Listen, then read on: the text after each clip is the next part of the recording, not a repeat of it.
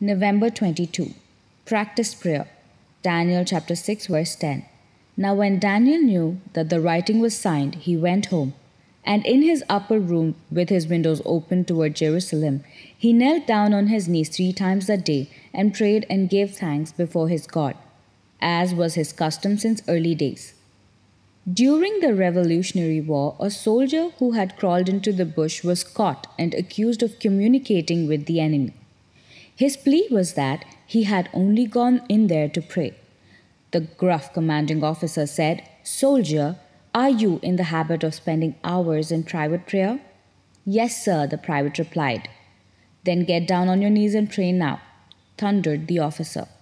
Expecting soon to meet his savior, the soldier prayed a simple yet inspired prayer. When he finished, however, the officer said, "You may go, I believe your story. If you had not been often at drill, you couldn't have done so well at review." Daniel was facing a similar crisis.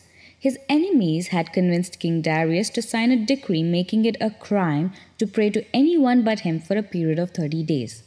But Daniel also was no beginner at prayer. Long before he found himself in this major predicament, he had been in the habit of praying 3 times a day with his window open toward Jerusalem. When this decree put his life in danger, it was only natural he would turn to prayer. Prayer got him into trouble, but prayer also would get him out. For many people, prayer is something to do only during a critical situation. If you're in trouble, you pray. Otherwise, you leave God alone. But this is foolish. Only the person who has developed an aptitude for prayer during the mundane times of his life is able to pray effectively in a crisis.